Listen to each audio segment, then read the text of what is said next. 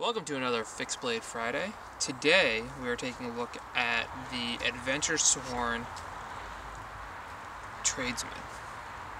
Beautiful, beautiful knife by Adventure Sworn, but first, before we take a closer look at that, can we please appreciate this sheath made by One Tree Leather?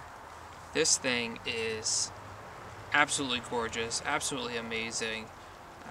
Aaron knocked it out of the park. I asked him for a cross straw sheath so it goes on my left hip, draws with my right hand, but he also added on the back a loop that I can have a removable dangler if I wanted to carry it in another style.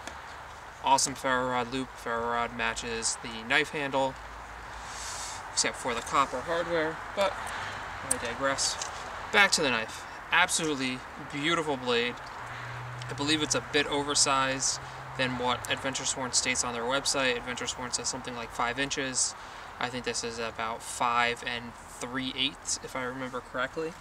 But absolutely gorgeous. I have a Coke bottle shaped handle. Most of them come with the triple palm swell handle. I opted for the Coke bottle because I did not know how I would like the triple palm swell. I've tried a triple palm swell and I do like it.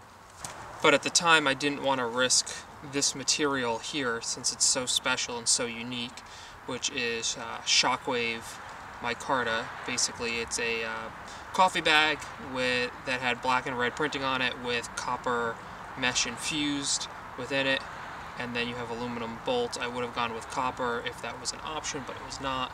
Fits very well in the hand. 1/8 inch thick, convex ground all the way up to the spine. Absolutely beautiful knife. Feels very light in the hand, very slicey feeling. I've used this for food prep, and I've also used it for some wood tasks. For food prep, mostly meat, things like that, it does an amazing job. You're always going to get wedging with 1/8 inch thick stock on harder vegetables, other things like that. Softer foods will be fine. It can still do it, it just wedges it apart more than cuts it apart. Convex grind is done very beautifully. This is 01 tool steel. It's patinaing up very nicely. I've just been testing it a lot. So for woods tasks, yes, it's not a woods blade, and I've gone back and forth on this argument a lot, but this front section of the blade right here does very well for woods tasks. And then this rear section, maybe not so much, but it does do everything very well. It's got a very nice sharp spine.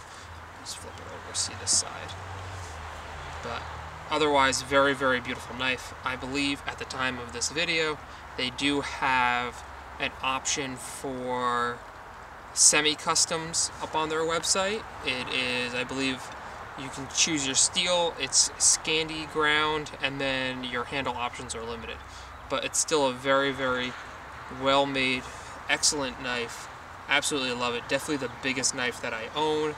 I wouldn't go any larger than this, and this I would not carry by itself. I would definitely carry a smaller knife along with it, but definitely something that I am looking forward to using a lot in the future. So thanks for tuning in, guys. This was Fixed Blade Friday. Just, quick looks at knives. Give you guys another shot of that sheath. And make sure to like, share, and subscribe. And I will see you next time.